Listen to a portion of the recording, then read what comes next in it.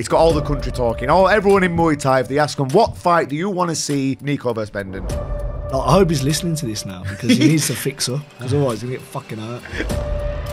I'm not interested in seeing anyone else. No. Yeah, the Dim and Bendon, and that's it now. That's the fight that should be made. If I fight Nico Carrillo, I'll stop him. Carrillo, he deserves a fight with me. Yeah, Carrillo's the man. He can fucking get slept. Nathan Bendon says he's going to sleep me.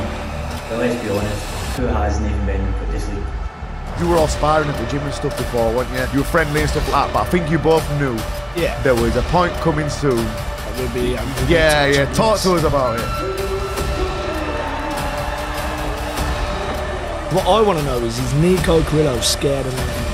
Because rumour has it he is, man.